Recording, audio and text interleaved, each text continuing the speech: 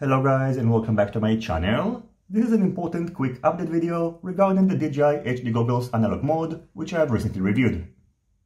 In order to properly compare the Foxy Wildfire with the Emergency Rapid Fire, I decided to mount these two models on the DJI HD FPV goggles using the external mode, and I recorded the internal screens using two GoPro cameras. Before conducting the test, I updated the goggles to the latest available firmware at the moment of shooting this video.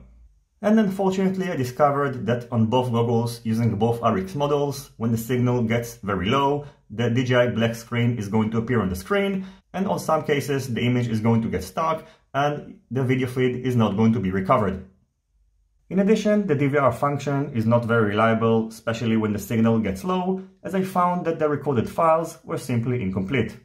So in case you consider getting the DJI HD FPV goggles and still fly your analog quadcopters, I don't think that it's recommended to ditch your old FPV goggles, especially if you fly in multipath environment, and I really hope that DJI are going to release a fix that is going to solve this issue.